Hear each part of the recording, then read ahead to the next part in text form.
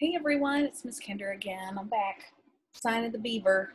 Gonna keep rolling. I don't know if anybody's watching these videos, but I'm not going to give up. I've got determination and resilience, and I'm going to finish this book for you guys. We're on chapter 15 today, and when we left off, oh my gosh, something very exciting is about to happen. So I hope you're watching this so you can find out, I guess, what happens with 18 and Matt.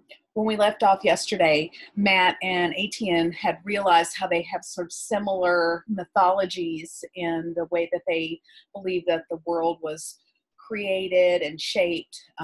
There was a parallel between the story of Noah that Matt shared, and Etienne told a similar story, very similar myth that his people tell on a regular basis about Gluskabe. I hope I'm pronouncing that right. But so over and over again, Matt and Etienne are realizing that even though they're very different in a lot of ways, they have a lot of similarities too.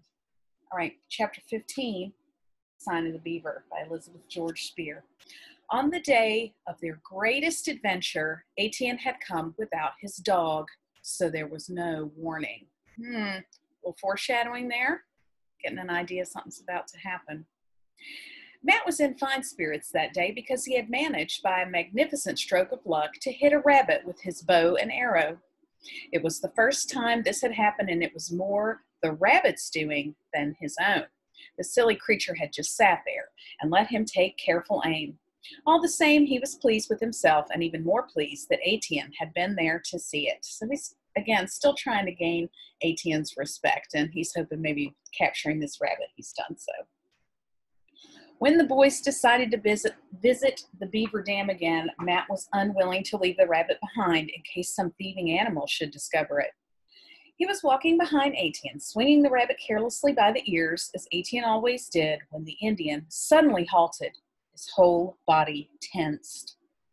Matt could see nothing unusual, and he had opened his mouth to speak, when Etienne silenced him with a jerk of his hand. Then he heard a sound in the underbrush ahead. Not a rustle like a grouse or a snake, not a trapped animal.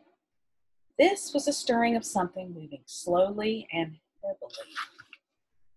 He felt a cold prickle in his stomach. He stood beside Etienne, his own muscles tight, scarcely breathing. A low bush bent sideways. Through the leaves, a brown head thrust itself, bigger than that of a dog and shaggier. It was a small bear cub. Matt could see the little eyes peering at them curiously, the brown nose wrinkling at the strange smell of human void. The little animal looked so comical that Matt almost laughed out loud. "Sst," Etienne warned under his breath. There was a crashing of bush and a low, snarling growl. An immense paw reached through the thicket and tumbled the cub over and out of sight. In its place loomed a large, huge, brown shape. Bursting through the leaves was a head 3 times as big as the cub's. No curiosity in those small eyes, only an angry reddish gleam. Somehow, Matt had the sense not to run. He stood frozen on the path.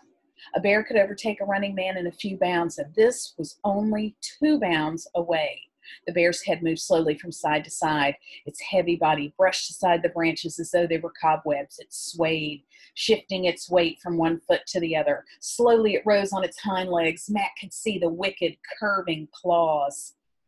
Matt would never know why he acted as he did. He could not remember thinking at all, only staring with numb horror as the creature was about to charge. Somehow, he did move. He swung the dead rabbit by its ears and hurled it straight at the bear's head. The tiny body struck the bear squarely on its nose. With a jerk of her head, the bear shook it off as though it were a buzzing mosquito. The rabbit flopped, useless, to the ground. The bear did not even bother to look down at it. She had been distracted for only an instant, but in that instant, something flashed through the air. There was a sharp twing and the dull thud of a blow. Just between the eyes of the bear, the shaft of Etienne's arrow quivered. As the waving forepaws began to lower, a second arrow struck just below the bear's shoulder. The great head shuddered and sank toward the ground. With a wild yell, Etienne sprang forward and thrust his knife deep just behind the first arrow. Still, Scarcely aware that he moved at all, Matt leaped after him, jerking his own knife from his belt. He sank it into the brown fur. His blow had been misplaced, but it was not needed. The bear's sides were heaving. The boys stood watching, and in a few moments it lay still. Matt stared down at the creature in horror. The fearsome yellow teeth were still bared in a snarl. Saliva and blood dribbled down from its open jaws. The little eyes that had glinted so savagely were filmed over. The long, sharp claws hung powerless, clotted with pawed-up earth. Now that there was nothing to fear, Matt felt his knees shaking. He hoped that Etienne would not notice, and he managed a wide grin to hide his trembling, but Etienne did not grin back. He stood over the bear and began to speak, slowly, solemnly, in his own tongue. He spoke for some time. "What were you saying?" Matt demanded, when the speaking was over. "I tell bear I do not want to kill," Etienne answered. "Indian not kill she bear with cub.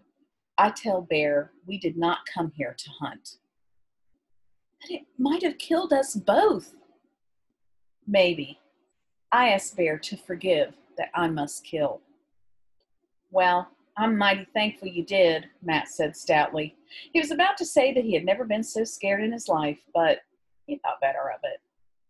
Etienne looked at him, and his solemnness suddenly dissolved in a grin. "You move quick," he said, "like Indian." Maybe Matt's finally earned a little respect from Etienne. Matt felt his cheeks turn red. "You killed him," he said honestly, yet he knew that he had played a part. He had given Etienne just that instant in which to notch his arrow. Etienne nudged the bear with his toe. "Small," he said, "just some fat. Good for eat." Small? That monstrous creature? It certainly was too big for two boys to carry. It appeared that Etienne had no intention of trying. "Belong squaw now," he said. "I go tell." Now you remember we discussed when we started reading this book that the author uses that word squaw as if it refers to women, just the word woman, but we know now that that's a derogatory term. So when we read that, we should be aware that the author didn't make a good word choice there when she used the word squaw. "You mean a squaw's going to carry that heavy thing?" "Cut up meat, then carry. Squaw work," Etienne answered. It was plain that he had done the man's work and was finished with it. The cub, Matt remembered now. It was nowhere in sight. Etienne shook his head. "Let cub go," he said. "When Sigwan come again, him plenty big to eat." "Take rabbit," Etienne reminded him. Matt looked with distaste at the rabbit, almost covered by the bear's heavy paw, the fur matted and bloody. He would rather not have touched it, but obediently he pulled it out. It was his dinner, after all, and he knew that in Etienne's world, everything that was killed must be used. The Indians did not kill for sport. When Etienne had disappeared into the forest, Matt still stood looking down at the first bear he had ever seen. He felt resentful. Etienne had killed the bear, of course. It was his by right. But Matt would have liked just a small share of that meat, or even one of those big claws to show his father. Then he remembered the Indian boy's tribute. He had moved fast, like an Indian. That would have to be share enough. Right, so that's the end of that chapter, and it looks like Matt's finally gained a little bit of Etienne's respect by helping him to kill the bear, but he's feeling a little bit jealous because, quite honestly, he would like to taste that bear. He's never killed one before, he's never tasted one before, and instead, Etienne's going to have some of the villagers bring it back to their village and cook it, and Matt's just going to have to sell for his dinky little rabbit. All right, so we'll find out what happens next tomorrow when I do another video, but I hope you guys are staying safe and you're healthy and that you're keeping up with as much as you can to keep your skills sharp, so when I see you again soon, I can tell that you're just as smart as you were, if not more so, than when we left school. Okay, Miss Kinder loves you. I'll see you later. Bye-bye.